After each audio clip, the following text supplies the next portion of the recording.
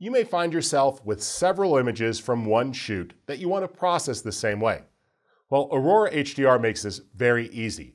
In fact, you can even change the number of brackets you're using, and it will auto-detect which shots go together. Let me show you the batch processing window. Now, you might notice that batch processing is grayed out if you don't have an image currently open. So one way to access it is to quit the program and launch it, or be sure to choose it with an image already open. I'm just going to relaunch here. And you'll see in the opening dialog, batch processing. Now, you have to step through and tell it where to look. You can drag images or folders here for batch processing, including an entire memory card, or just click Browse. Navigate to a series of images. I'm going to go to this folder called Bracketed Series and open it up. And I'll choose Open. It now scans that folder and locates the different images. In this case, it was pretty simple. 3 sets of photos with 3 photos each. But it's pretty smart. If I browse another folder, in fact, let's just do the entire lesson folder here, what you'll notice is it starts to scan and it will locate everything and figure it out. Now, chances are you're not going to process all of these images at once, but you do have the ability to load up several photos at once, or choose if you want to process things as a bracket or single images. Let's close this for a moment and just do that last window. I'll choose Browse and open up the folder, and it located everything.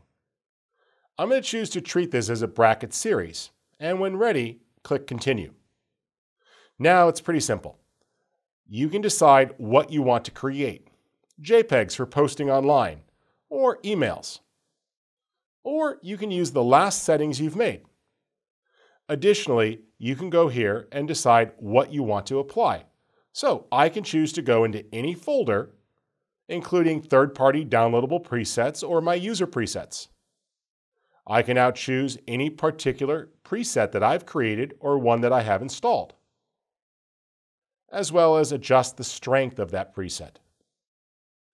I need to tell it where to write the files. So what I'm going to do is make a new folder on my desktop called Output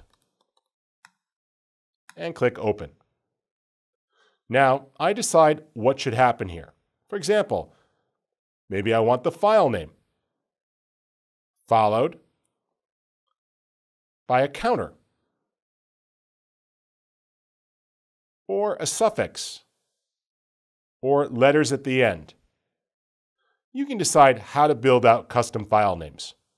In this case, I'm going to go with the prefix and say that I want to go with a custom name called Lincoln. Underscore, then the base as a counter, and I see the new file name take shape.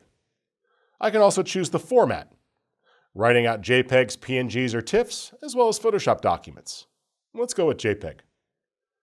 Assign a color profile, such as Adobe RGB, and a basic size. I'm going to stick with the original here, and when I'm ready, I can either choose to process this or do a few other options. If this is a setting you use often, you can click Save Settings, and it's added. I can call this black and white, high quality JPEG, and that's added to my user settings. Under Advanced, I can decide whether or not to do other options like sharpening, denoise, and if the images need alignment or ghost reduction. In this case, I'm going to choose to make sure they're aligned because I was shooting at night. When I click Done, everything is queued up, and when ready, just click the Process button.